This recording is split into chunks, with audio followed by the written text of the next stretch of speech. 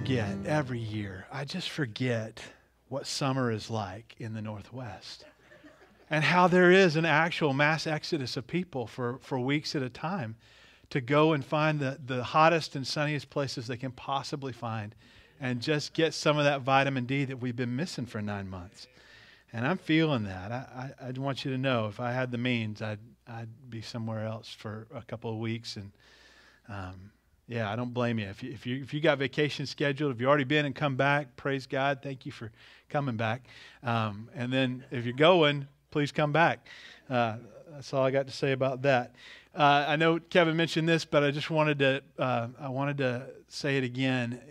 If you don't have a copy of The One Thing You Can't Do in Heaven by Mark Cahill, grab one on Amazon. It's an easy read. Mark is a down-to-earth guy. He's a good buddy back in Atlanta. Mark's the kind of guy, you can walk up in Atlanta and see him sitting in a car with a prostitute and not be worried about him because you know he's sharing the gospel. That's the kind of guy he is. Everywhere he goes, everybody he talks to, he finds some way to talk about Jesus. And I just love that. So this book is such a good book. It's really practical. We're in the Harmony of the Gospels. This is week 10, and we're in John chapter 2, verse 12, and we're going to go all the way into chapter 3, verse 21 this morning. This for whatever reason, this section of the Harmony is all happening in the Gospel of John. So we won't be jumping from Luke to Mark to Matthew to John. We're just going to be in John. Last week we talked about Jesus not being safe. If you were here or if you watched I don't even know if we posted last week. Yeah, it's okay. We'll catch up. Kevin wasn't here. It didn't happen. So that's good. That's okay. Kevin was on vacation. But we talked about Jesus not being safe. He knew he was here for a purpose. And Jesus knew that he only had a short time to identify and train a handful of men who were going to turn the world upside down. He was just laser focused on his mission. But there were some distinctions which we mentioned in passing. There were almost, maybe the word rules is too hard a word, but just kind of guidelines for the way he handled certain people or certain segments of society. For example, consider the difference in the way Jesus handles the religious establishment and the way he handles sinners or people who are in need. And I get it. Like after almost 24 years of full-time ministry, sometimes it's easier to be gracious to outright sinners than it is to stodgy church people. It's just one of those things. I know a great many truly humble people who are actually some of the most intelligent people I've ever met who realize just how little they know in the grand scheme of the cosmos. And then I've met people who are the inverse of that. I know people who think that they know everything, and they go around telling everybody that they know everything. And you just go, really? This is the reality in our world, and it points us, or it should, towards the learning of the lesson of humility, especially with regards to our relationship with the one true and living God, who knows all things.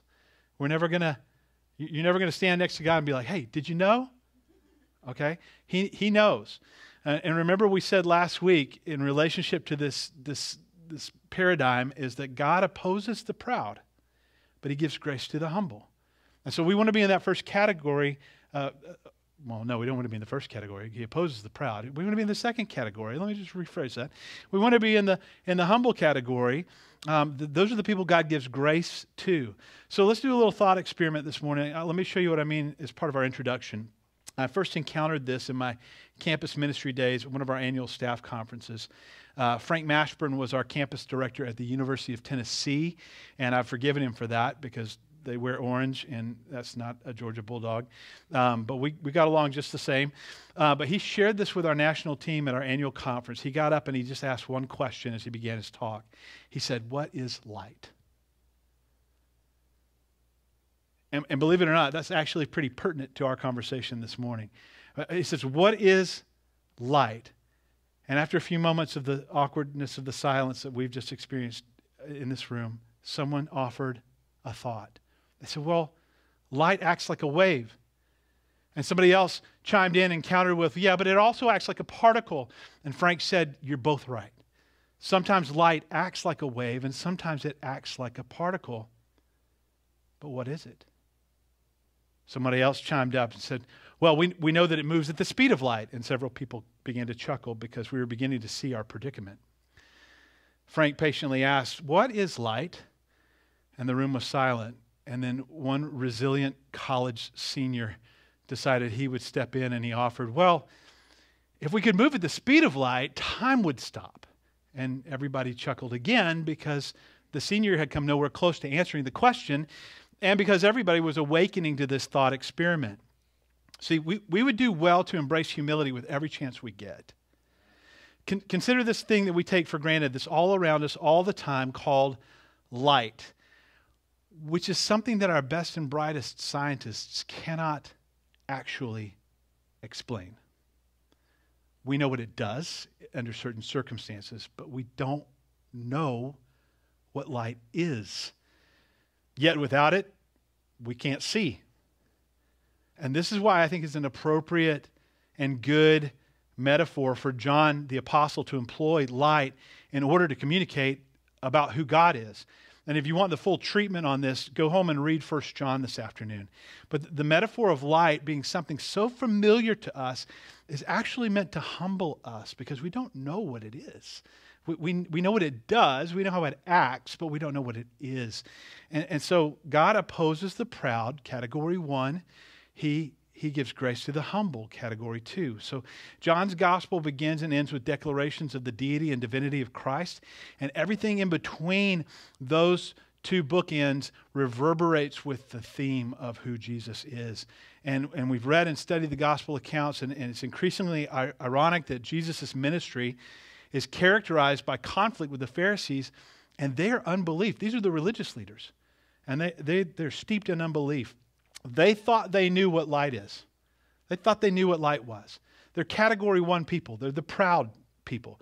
And so with that framework in mind, let's look at the text this morning. We're in John 2, starting in verse 13. And it says, the Passover of the Jews was at hand, and Jesus went up to Jerusalem. In the temple, he found those who were selling oxen and sheep and pigeons, and the money changers sitting there. And so making a whip of cords, he drove them out of the temple with the sheep and the oxen, and he poured out the coins of the money changers, and he overturned the tables.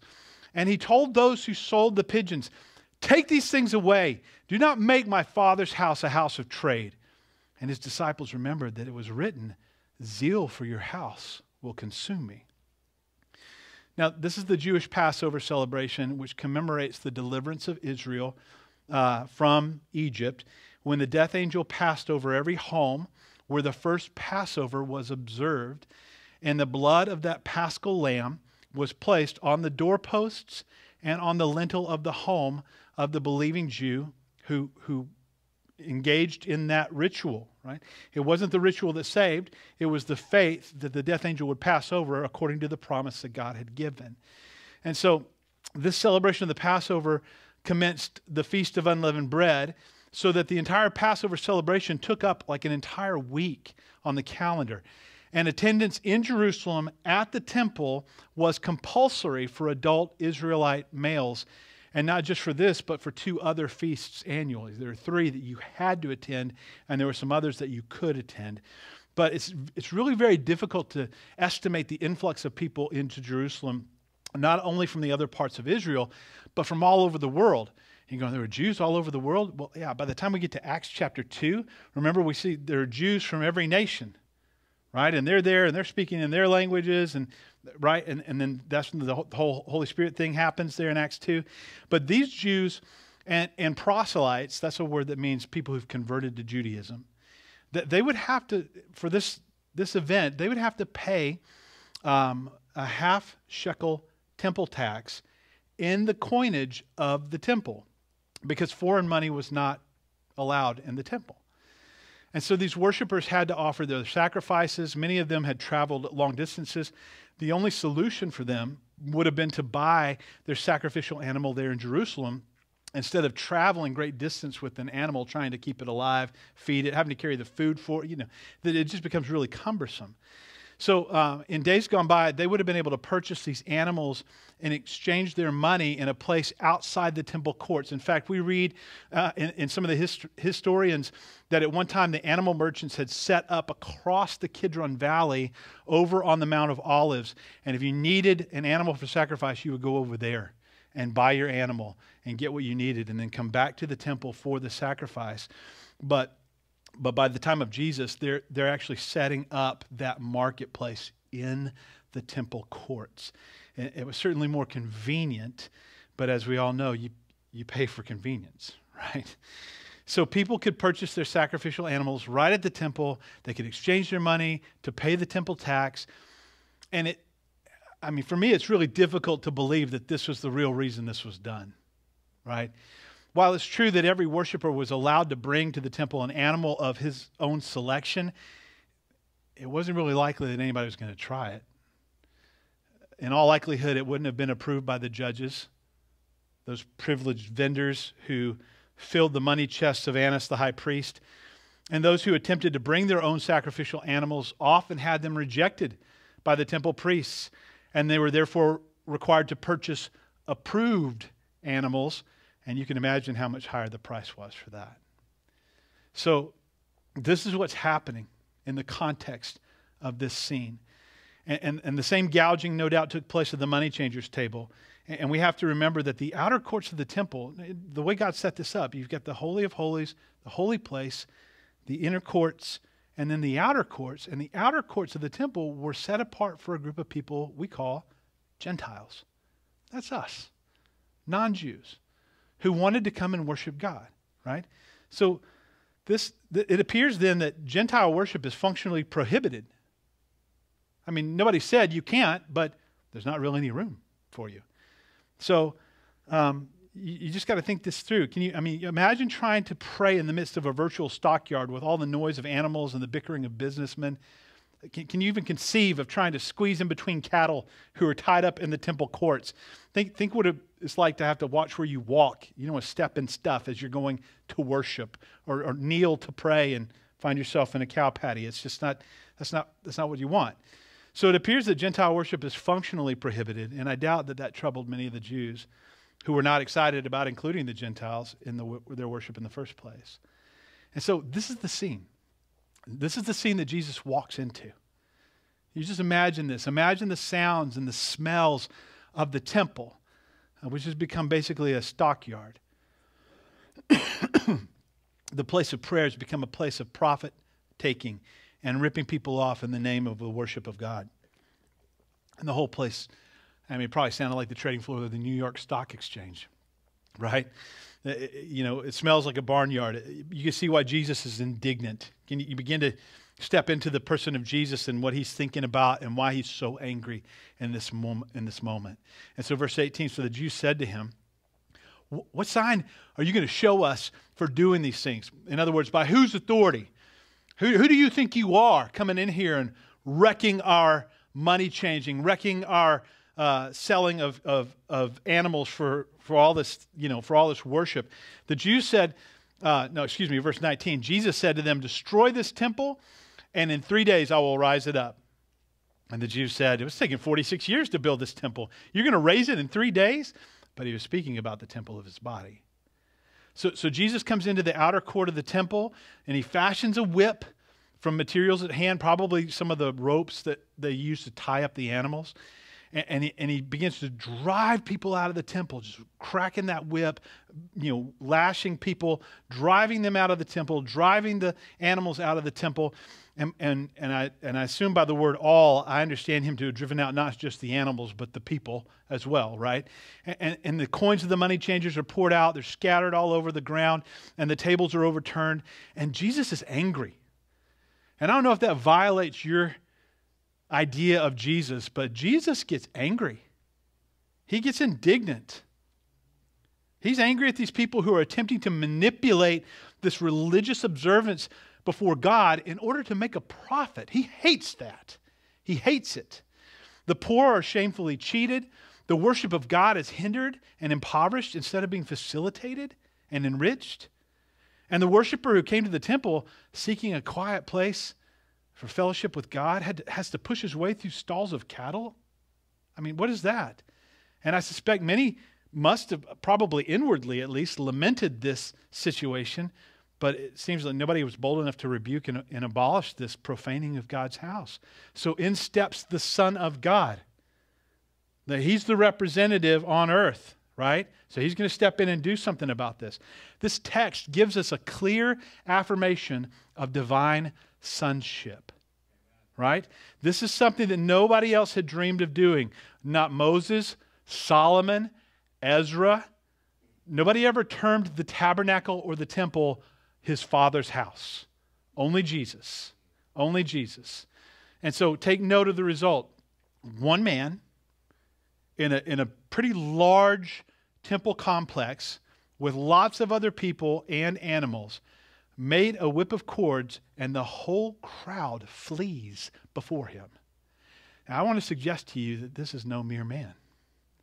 This is the terror of God falling upon these people. I think this was a supernatural moment. This wasn't just Jesus yelling and lashing. I think the fear of God came upon the people in the temple. Jesus displays an incredible zeal for his Father's house. And God's desire for us is that we would strive for purity in our worship too. I mean, we're not coming bringing animals for sacrifice, but we're coming bringing ourselves. We bring ourselves before him as a living sacrifice. And so, we're rooted in this reality. How we come to God is important to him, right? He sees and he weighs the motives of our hearts. He knows our motives even when we don't, right? And so this, you see this, the way this is set up at the time of Jesus. There were steps leading up to the temple that have been set at varying heights and varying depths. Okay, so some steps were higher than other steps, and some were deeper back, and they varied as you ascended. It's not like going up a staircase in a building today because, like OSHA and everybody's like, they've got to be uniform, the same depth, same height. Every step has to be exactly the same so people don't trip and sue you, and because we're such a litigious society, right? And we got to protect everybody because everybody's a grown baby that needs to be protected, and that's our culture, right? Safety is the biggest, like the most important value. It's crazy. So there wasn't like that at all, where you can go up a flight of steps in a building and not even have to look at what you're doing because they're all uniform and you're just going to go up, up, up, up. But these steps coming into the temple, they were of varying widths and depths. So you had to pay attention. You had to be a little circumspect. You had to think about what you were doing, or you're going to trip and fall on your face. And this is rooted in a purpose, purposefully set apart for God's people to remind them of the warning in Ecclesiastes 5 that Solomon wrote in verse 1 and 2.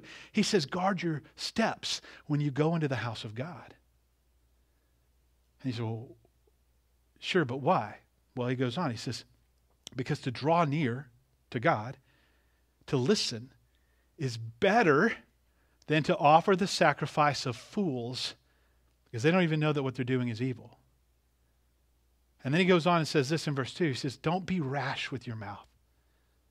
Don't let your heart be hasty to utter a word before God, because he's in heaven and you're on earth. Let your words be few. So you better think about what you're doing when you come into God's presence. You come with circumspection. You come with not with pride, but with humility. God opposes the proud, gives grace to the humble, right? This is the picture. And this incident of Jesus driving people out of the temple brings before us a side of Christ's character, which I think is almost universally overlooked today. We think of the Lord Jesus as gentle Jesus, meek and mild, the compassionate one, which is true, but we think of that at the expense of his other attributes. And when we do that, we get a Jesus that my friend Vic calls, in his character, he calls it limp-wristed supermodel Jesus.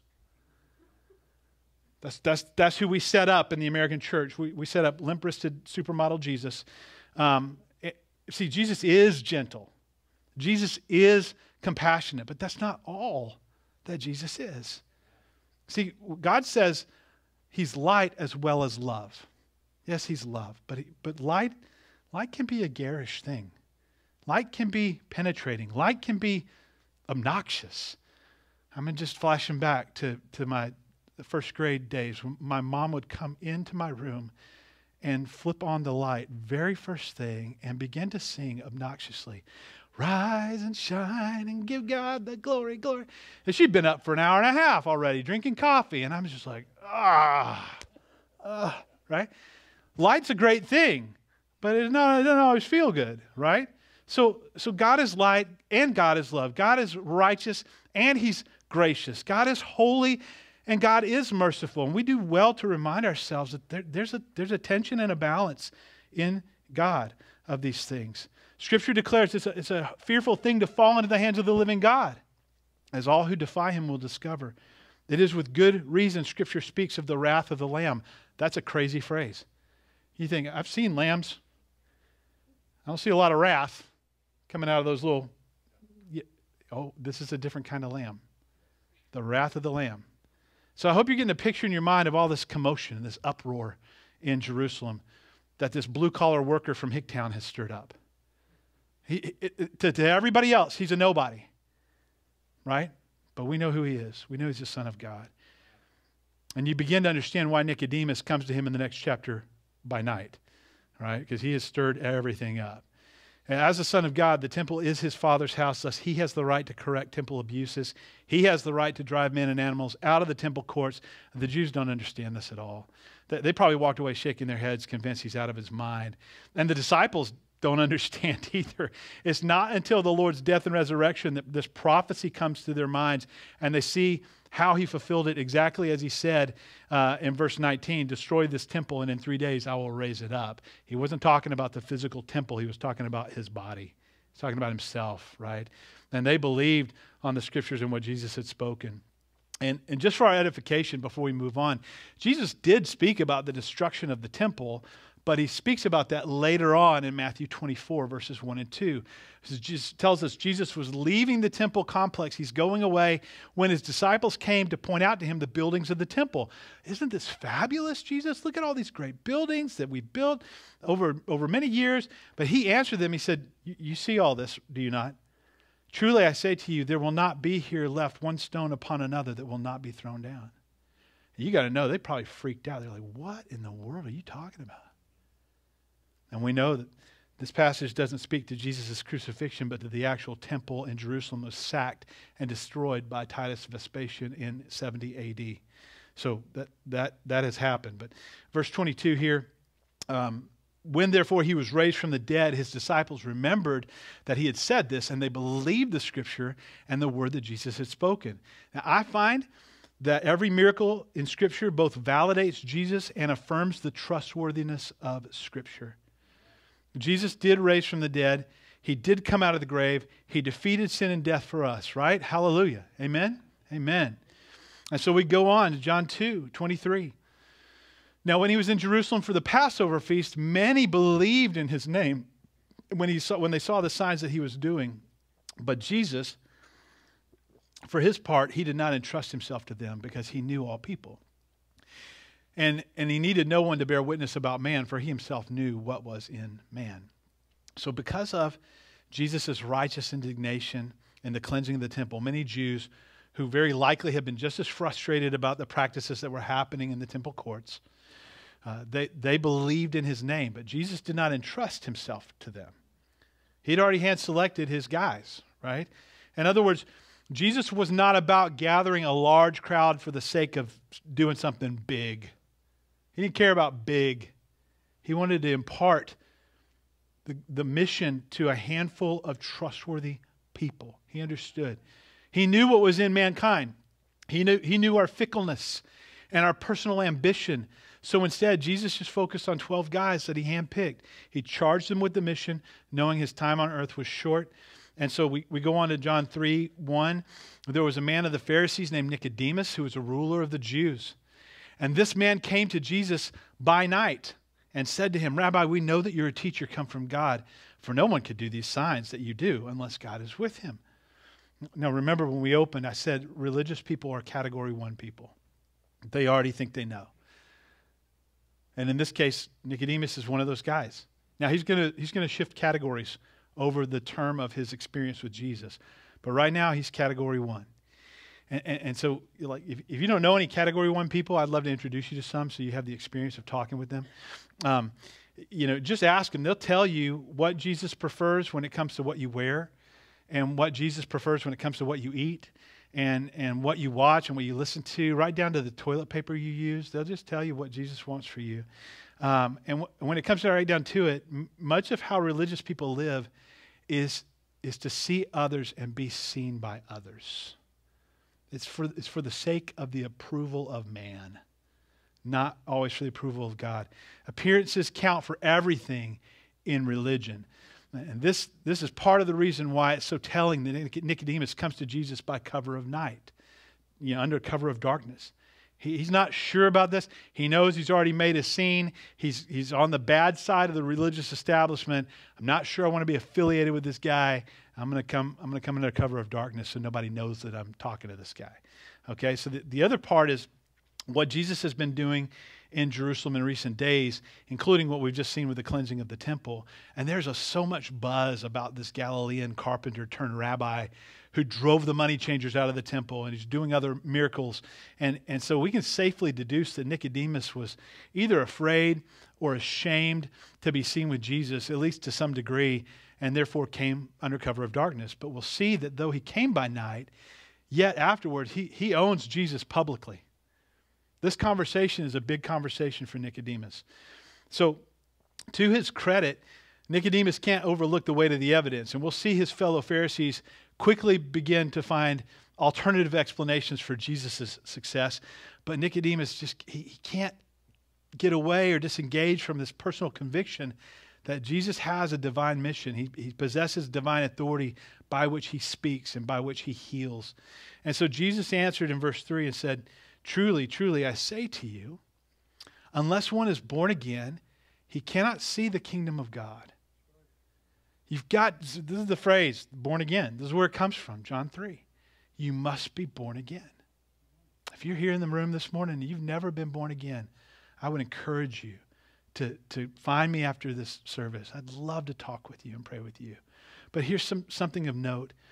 Jesus mentions this idea of seeing all through the gospel accounts. And he takes seeing and he plays it against this concept of blindness. But he applies the blindness to spirituality, not just physical blindness, but being spiritually blind. And he says you cannot see the kingdom of God without being born again because you're spiritually blind. And yet, again, it has nothing to do with your eyesight. But this notion of seeing, just in this passage, is mentioned 4 times. So it's a big deal.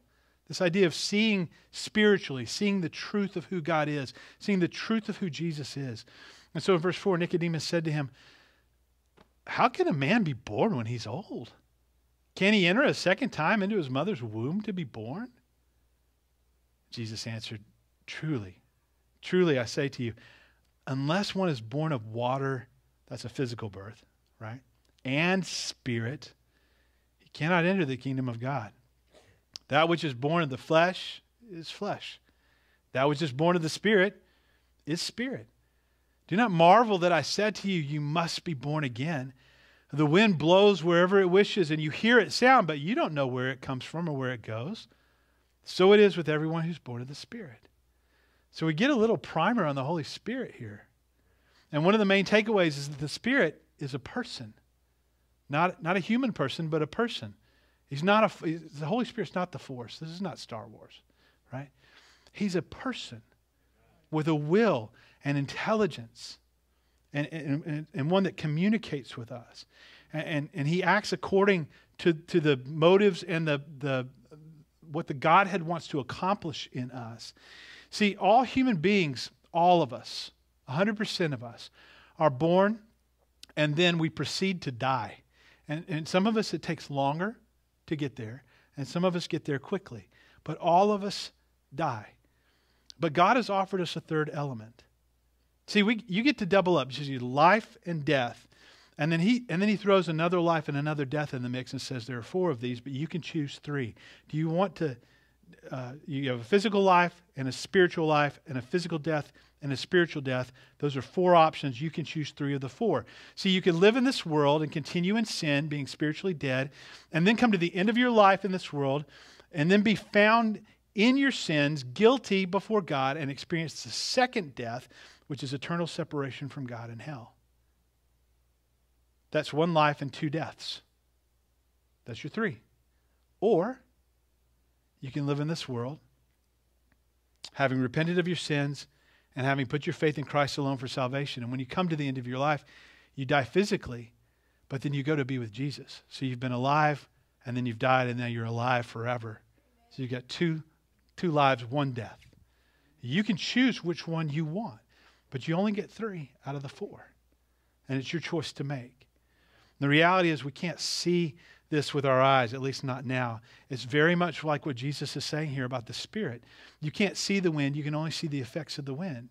So also you can't see the Spirit. You can only see the works and the effects of the Spirit. It sounds like our experiment in our introduction about light, right? It would seem Jesus is doing something very similar with Nicodemus, who thinks that he already knows and understands, and he's inviting him to humble himself. He's inviting him into humbleness when it comes to the things of God, inviting him to admit that he doesn't know nearly as much as he thinks he knows about the living God. I stumbled upon this story this week. It makes the point really well. There's a president of a major university who was shopping at Christmas time. And as it happened, he passed by the Salvation Army volunteer, standing there with the donation kettle. We've all passed, and if you're Marv from, what is that, Home Alone, you've wrapped your hand in duct tape and you stick your fist down, get all the coins. That's such a great scene. Anyway, so the donation kettle and the bell ringing, and so this university president stops to make a donation, and the woman volunteer asked him, she said, "Sir, are you saved?" And he replied that he supposed that he was, but she was not satisfied with his answer. So she pursued the matter further. She said, "What I mean is, have you ever given your life fully to the Lord Jesus?" And at this point, the president thought he should enlighten this persistent woman concerning who he was. He said, "I'm the president of such and such university. And as such, I'm also the president of the School of Theology." And the lady considered his response for just a moment, and then she replied, "It doesn't matter whatever you've been or wherever you are, you can still be saved." I think that's great. God doesn't care about your pedigree. He doesn't care about your accomplishments. He cares about the condition of your heart. And whether your heart is hardened to the things of God or whether your heart is humble to the things of God. I was reading again Matthew Henry's concise commentary this week, and I just had to pull the paragraph into my notes. This is right out of Matthew Henry's commentary. He says, "Birth is the beginning of life. To be born again is to begin anew, as those who have lived much amiss or to little purpose. We must have a new nature, new principles, new affections, new aims. By our first birth, we were corrupt, shapen in sin. Therefore, we must be made new creatures. No stronger expression could have been chosen to signify a great and most remarkable change of state and character. This new birth is from heaven, and its tendency is to heaven. It's a great exchange made in the heart of the sinner by the power of the Holy Spirit. It means that something is done in us and for us, which we cannot do for ourselves." Listen to that again. There's a change made in the heart of the sinner by the power of the Holy Spirit. Something is done in us and done for us that we can never do for ourselves. That's the gospel. That's salvation. And so Nicodemus says to Jesus, "How can these things be?" And Jesus said, "Are you the teacher of Israel? And yet you don't understand these things? Truly, I say to you, we speak of what we know and we bear witness to what we've seen, but you don't receive our testimony. If I've told you of earthly things and you don't believe, how are you going to believe if I tell you about heavenly things? No one's ascended to heaven except he who descended from heaven, the Son of Man. And just as Moses lifted up the serpent in the wilderness, so must the Son of Man be lifted up, that whoever believes in him may have eternal life." Now we got to stop and unpack that phrase. We've got to stop and unpack this idea of Moses and this bronze serpent, because most of us, we've not studied the Old Testament as much as we've studied the New Testament. So let's unpack this. In fact, let me just read to you quickly Numbers 21, verses 1 through 9. The Israelites are wandering in the wilderness, having disobeyed God, having engaged in unbelief, even though God had provided for them and promised them He would deliver them. And so in their wanderings, when the Canaanite, the king of Arad, who lived in the Negev, heard that Israel was coming by the way of Othram, he fought against Israel and he took some of them captive.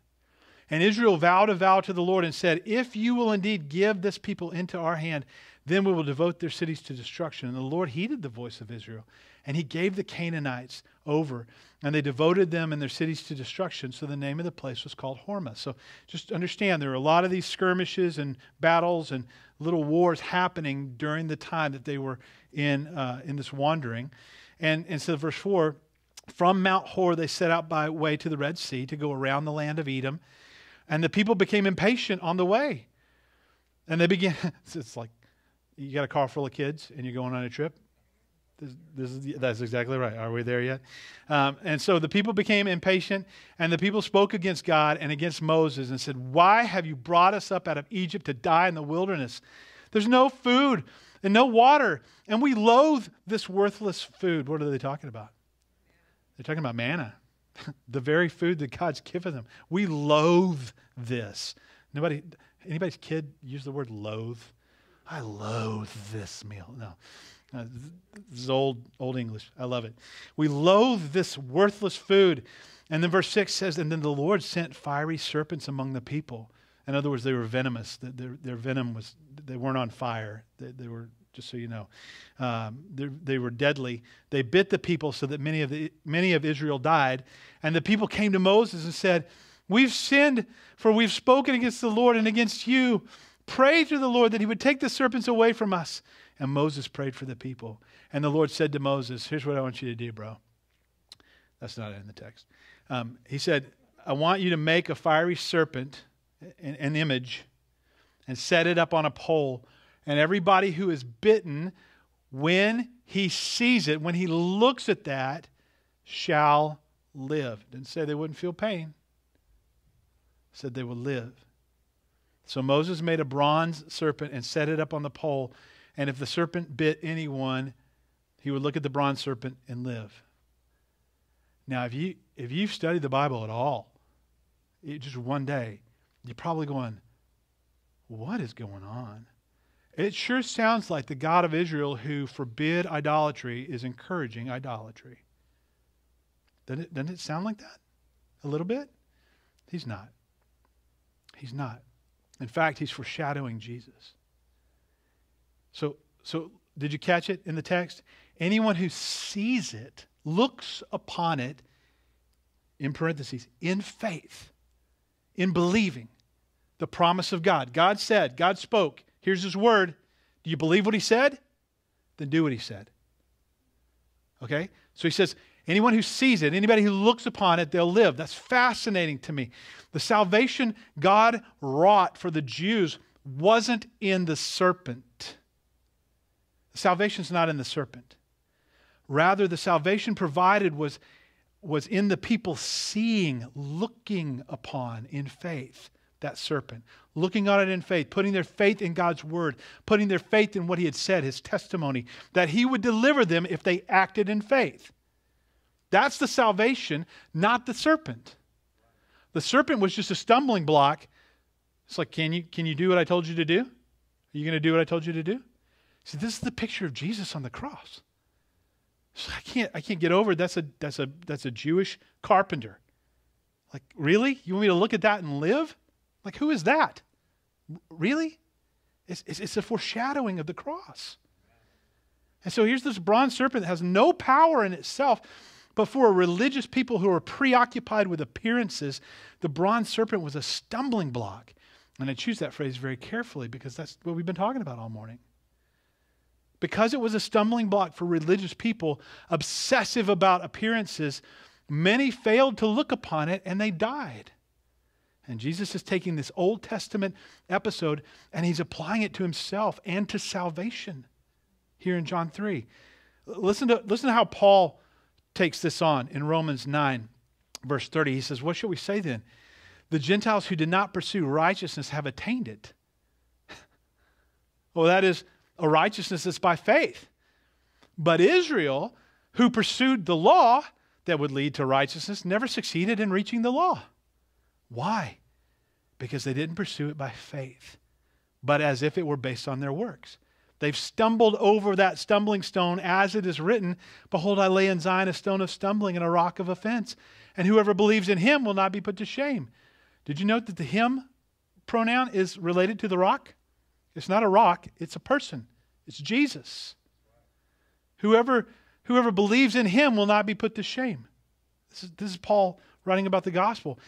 Same apostle, different church. 1 Corinthians 1, Paul says the word of the cross, this message of salvation in the cross, is foolishness to those who are perishing. Just like the people who've been bitten by the serpent, they're like, I can't look at an idol. I can't look at something that's not. No, I can't do what God said to do. That just goes against what I think I believe. It's like, well, God said this, right? And so Paul says the word of the cross is foolishness to those who are perishing. But to those of us who are being saved, it's the power of God. For it's written, I'm going to destroy the wisdom of the wise, and the discernment of the discerning I'm going to thwart. You think you got a high IQ? You're the man? God's like, humble. We're going to humble you, right? So then the humble person says, no, whatever God says is what I believe. And God's like, that's my boy. That's what I want. But Paul goes on, he says, where's the one who's wise?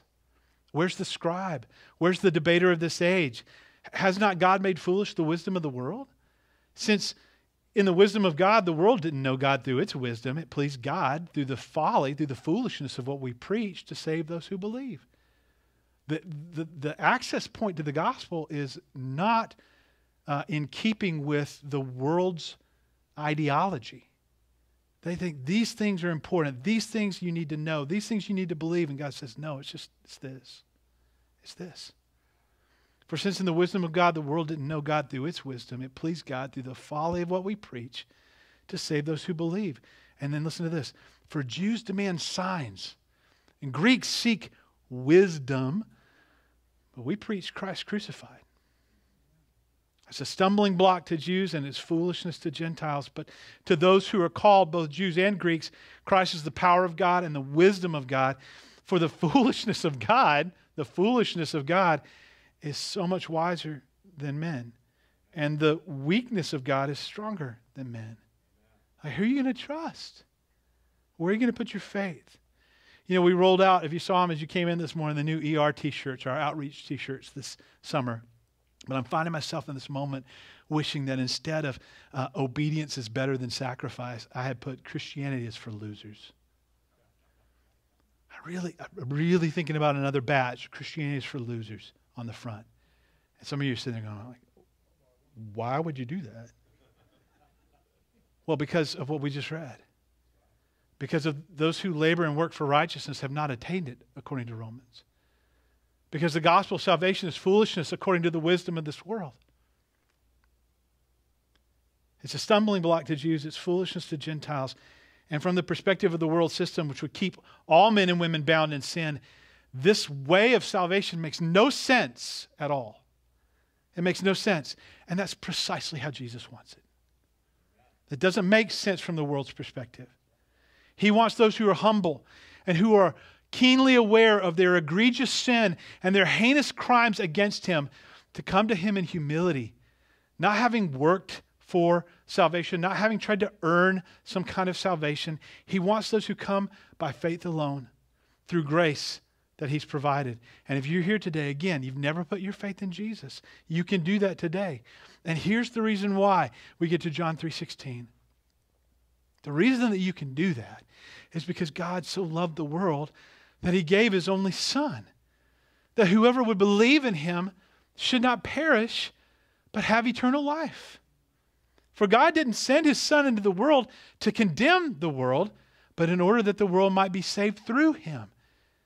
Whoever believes in him is not condemned, but whoever does not believe is condemned already because he's not believed in the name of the only Son of God.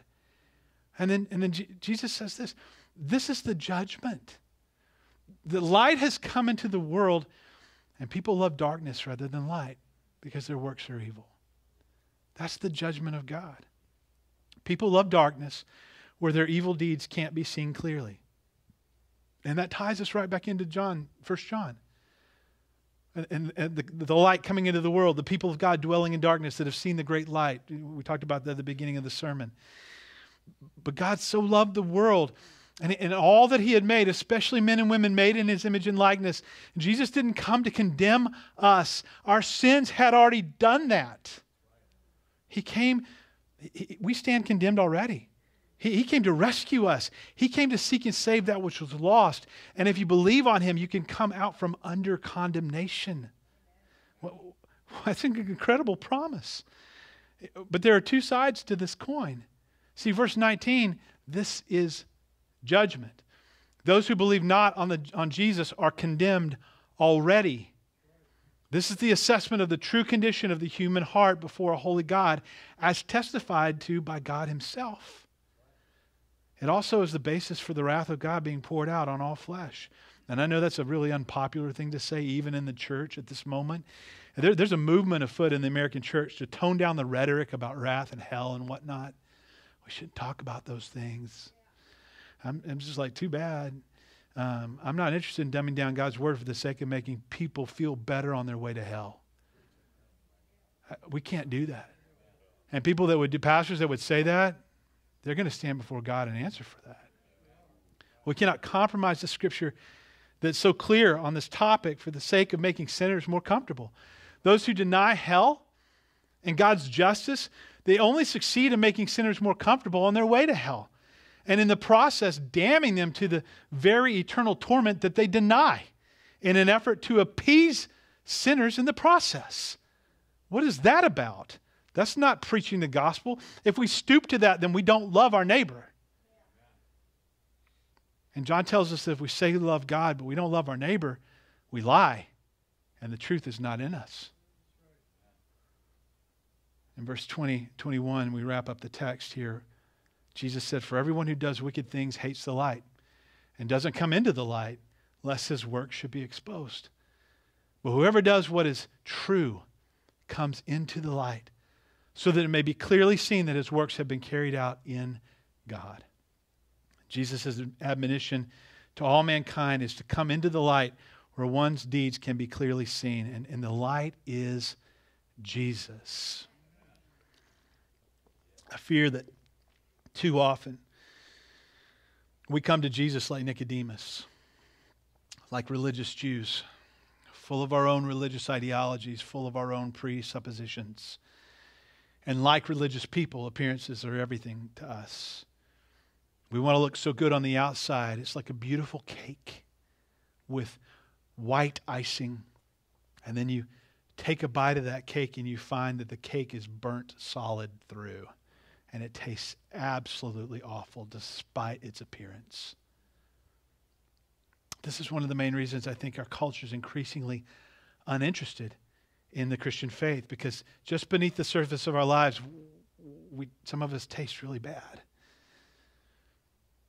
We think we see clearly, but the truth is we're blind. Instead, we ought to embrace ongoing repentance. We need to immerse ourselves in the Word of God. We need to immerse ourselves in the fellowship of the saints and seeking and saving the lost. And to that end, some of you, I've been really excited to be on the comment thread with the book that we're reading, or the book club. And by the way, it's not too late to jump in on that, by the way. We're reading Mark Cahill's book, The One Thing You Can't Do in Heaven. And I love this.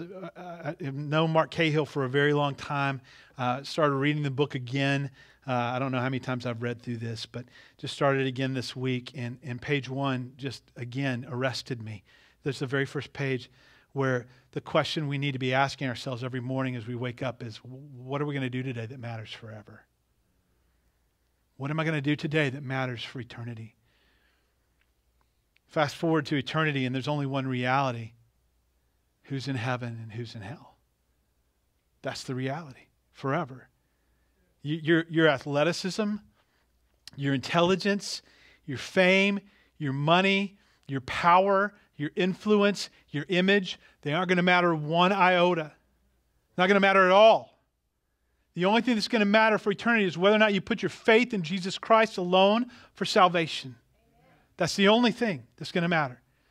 Paul says, again, going to Paul, 2 Corinthians 5:10, we must all appear before the judgment seat of Christ. Well, why do I have to stand before God? Well, he tells us. He says, so that each one of us may receive what is due. That could go two ways. We receive what is due to us for what he has done in the body, whether good or evil. We're going to receive our recompense from God. That should put the proper fear of God in you.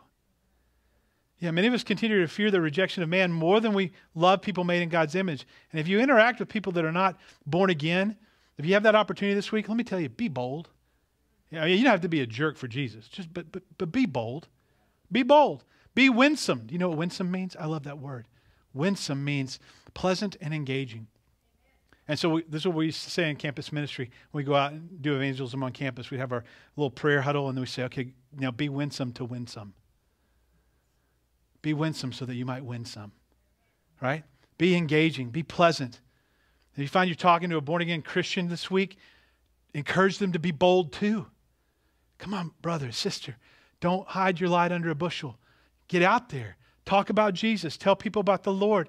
You're talking to a non-Christian. You find yourself in a conversation this week with a non-Christian. Give them the best news ever. Some of you are like, what do you mean? What's the best news ever? Jesus. Salvation. The cross. They can be made right with God.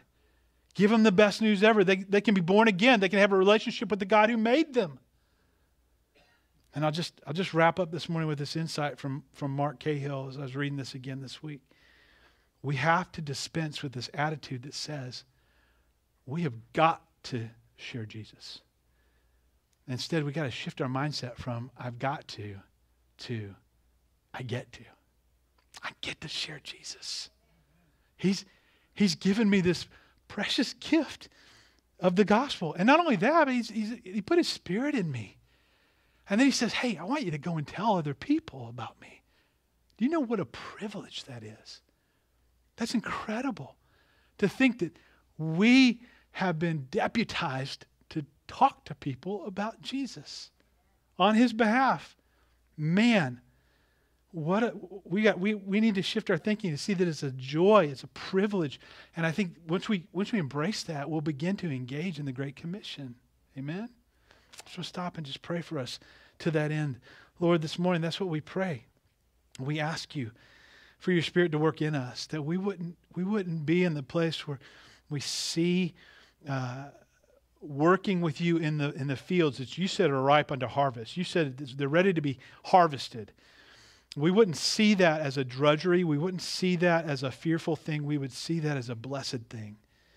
We would shift our thinking away from, I guess I got to do what Jesus said to do, to man, I get to do what Jesus called me to do. Lord, put in us an excitement, a fervor that can't be quenched, Lord, that we would want other people to know you the way that we know you. And we know that the time is short. So give us a heart of urgency. Give us clarity in our thinking, clarity in our speech, Lord. And let the love that you put in us shine through every word that we speak to every person this week. That's our prayer today, Lord. We thank you for the privilege of being your people and being called into service in your kingdom. And we just pray all these things in your name. For God so loved the world that he gave his only Son, that whoever believes in him should not perish, but have eternal life. For God did not send his Son into the world to condemn the world, but in order that the world might be saved through him. He came to rescue us. He came to seek and save that which was lost. And if you believe on him, you can come out from under condemnation. What an incredible promise.